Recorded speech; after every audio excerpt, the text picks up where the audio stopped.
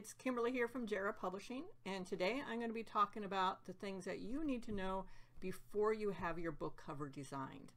At Jarrah Publishing, we often have authors come to us for interior book design after they've already had their book cover fully designed. Because they've done that and didn't fully understand the cover design process, they will often have problems with the cover design down the road. So before you begin your book cover design, here are some things you need to know.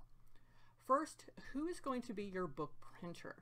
Different printers have different requirements on how that book cover needs to be set up. So you need to choose your book printer first and then let your cover designer know which printer you're going to be using. Next, you need to know what type of binding is going to be used. Will you be doing a paperback, a hardcover, or maybe something different? And the printer you select is going to determine what options are available for you for different binding types.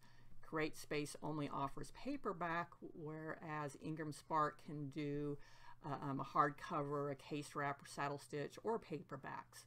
So make sure you choose a printer, make sure you choose the binding with them before you have your cover designed. And next, and this is pretty important, is you need to know what trim size your book is going to be. Will it be 6x9, 5x8, 5.5 by 8.5, or some other size? Check with your book's printer to see what sizes they offer and which one you want your book to be. And then make sure you pass it on to your designer so it is set up correctly. Next, you need to know what the final page count of your formatted book is before you can have that full cover design spread with the front, the back, and the spine. And that is because of the spine. The longer the book is, the more page counts it has, the wider your spine width needs to be on your cover layout. So you need to have that final design copy approved and send that page count off to your book cover designer so they can set the spine width correctly. Now you should be able to have that front cover designed ahead of time so you can use it for marketing, but hold off on having that full design spread done so the spine can be done correctly. Next, in relationship to that spine width again, you also need to choose which paper stock you're going to be using. White paper stock is thicker, so will require a wider spine, where cream is not, white is thinner, whereas cream is thicker. So choose the type of paper stock you're going to be using and let your book printer, your book cover designer know that.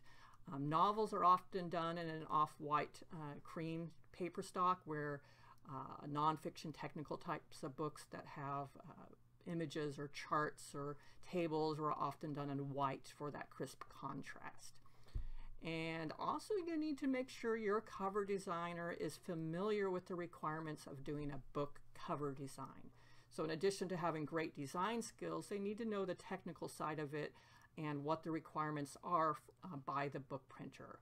CMYK color mode, bleeds, color saturation, resolutions. They need to know all of that stuff. So check with them to see if they've done book covers for, say, CreateSpace or Ingram Spark before. If not, you can get those requirements from the printer and send it to them so they become familiar with that before they start working on the cover. And if you need to find a book cover designer, well, give us a call at 770-642-6400. We would be glad to help you with your book cover design.